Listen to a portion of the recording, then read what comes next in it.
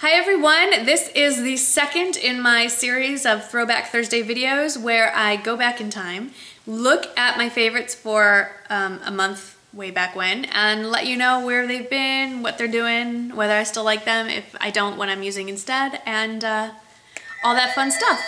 So in this video we're going to travel back to November of 2010, which was a lifetime ago, it feels like, in YouTube land. If you want to see the original video, click in the description box and there will be a link taking you right to it. Try not to crack up laughing.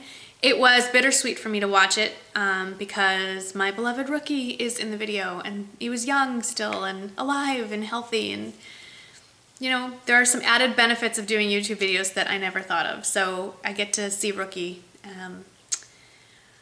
For those of you who are fairly new or don't know who I'm talking about, my first Westie that my husband and I bought together, actually, we took him home from the breeder the day we came back from our honeymoon. His name was Rookie, and he passed away in April of 2012. And Wrigley is kind of his replacement. So that's that story. Anyway, now on to happier things. So I wrote down everything that I had listed in my favorites for November of 2010.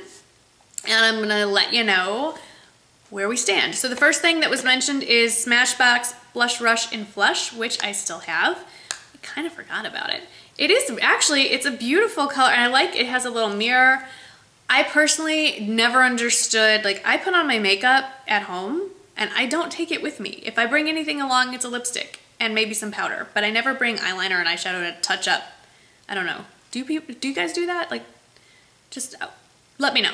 Anyway, so this is, I remember I bought this because Makeup by Tiffany D, loved it, and it is a beautiful color. It's just a basic pink. It has a little sheen to it. It's a very wearable color.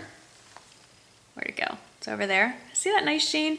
It actually reminds me, I don't own it yet. I'm waiting for the friends and family sale or VIB sale or whatever at Sephora, but it reminds me a little bit of Rockateur. It has a little gleam to it. It has a little rose in it. It has a little gold.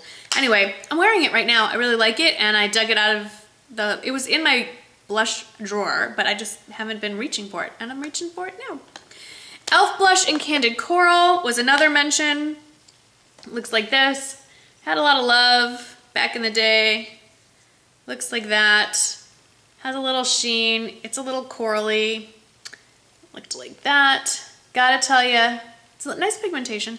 Not reaching for it at all. Haven't touched this in probably 2 years. When I do want a little bit of coral, I have been reaching for the Milani Baked Powder Blush in Luminoso, which looks like that. I'm just digging it more. It's softer. It goes on a little smoother. It's a little lighter. That's Milani over there, and then that's the Elf, and blends a little easier and stays a little bit longer. So this doesn't have an odor. Okay, so I just, for me personally, I'm reaching for this more. It's not that the Elf is bad, I just found something I like better, so it is there.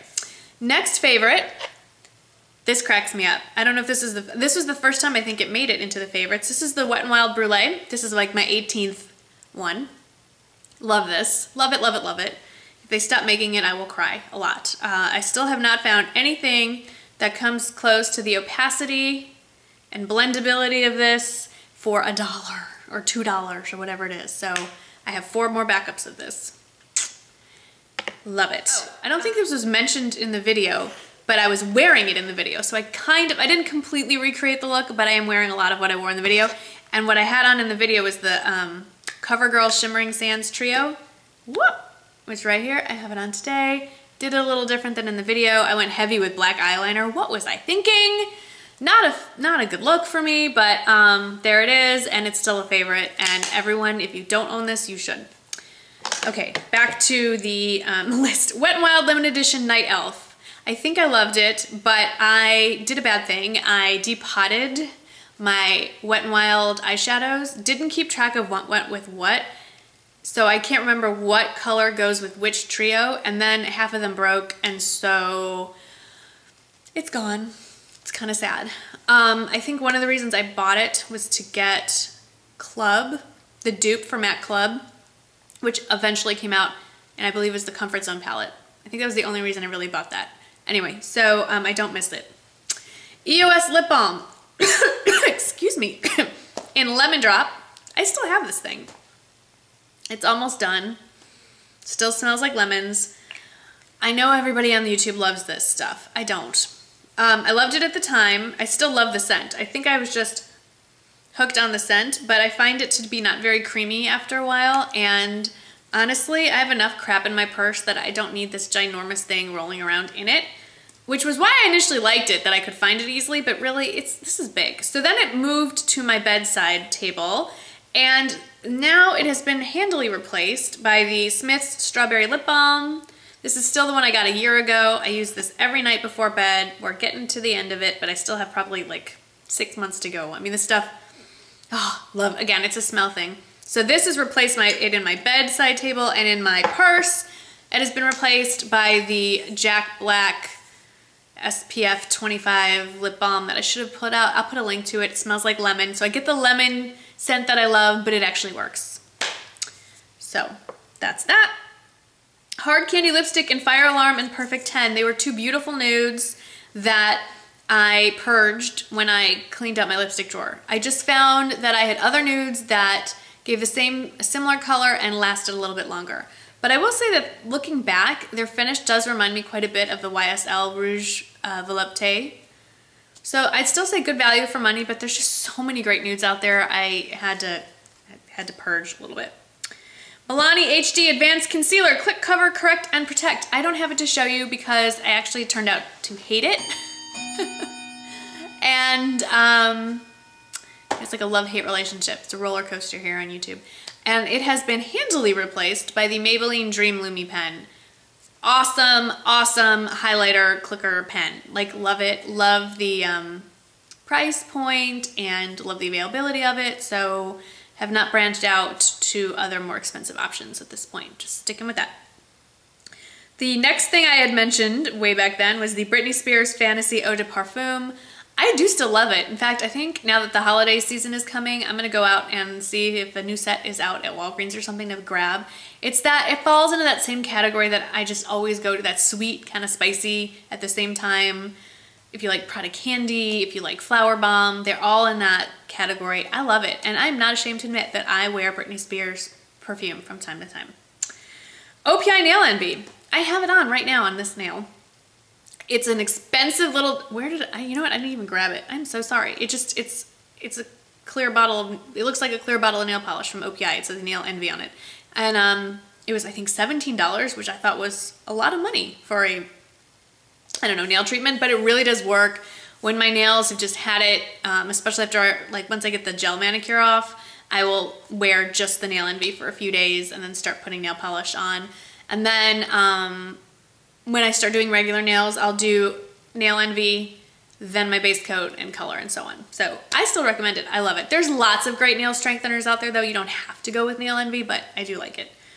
Neutrogena Makeup Remover Wipes I'd mentioned at the time. I think they were the night calming ones. Well, I still use them, but now I use the hydrating ones.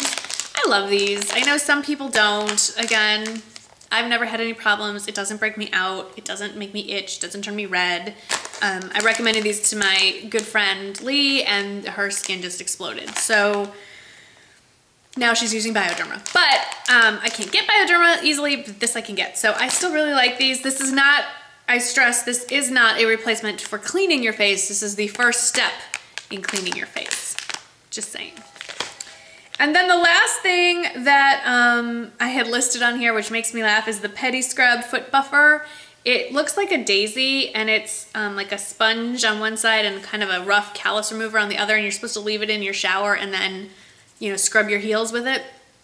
And I left it in my shower, and it works great, and I do need to, in fact, looking back on this reminds me of stuff I need to pick up. And for those of you that are slightly newer to my channel, my husband saw it in the shower and used it to wash his face. A foot scrubber, a callus remover. He's like, this is great. It really just gets rid of the dead skin. I'm like, it gets rid of all your skin. That is not for your face. But he loved it. He appropriated it for him. Of course, once I knew he was using it on his face, I stopped using it on my feet.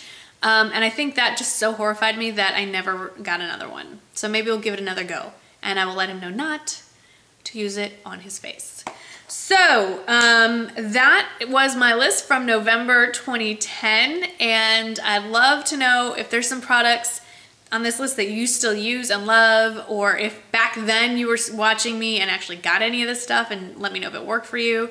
And I'm loving this Throwback Thursday idea. It's a once a month thing, and I hope you enjoy the series. It's really fun to look back at stuff. You know, it seems like every month we're telling you all this great stuff and then you never hear about it again. And at least I always wonder when I watch people, where did it go? Do you still use it? Where did you sell it? Did you throw it out? Did you give it to your girlfriends? Like, are you a hoarder? What happened? So anyway, that's what's going on here. And thank you so much for watching, and I'll see you in the next video. Bye-bye.